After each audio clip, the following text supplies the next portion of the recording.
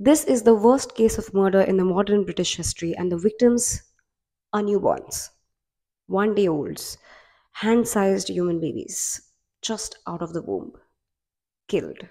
A place where a mother to be goes with absolute trust becomes a grave for the newborn due to this woman. This is Lucy Ledby, a nurse who killed 7 babies in a row and attempted to kill 6 other babies. Ledby was accused of poisoning babies in her care at a Chester, England hospital with insulin, injecting air into their veins, or giving them a drug that relaxes muscles and stops breathing.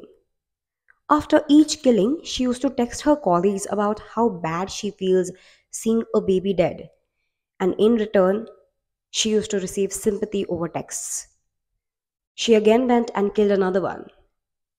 She had a cycle. She has been sentenced life imprisonment, making her the only third woman in the country to have so.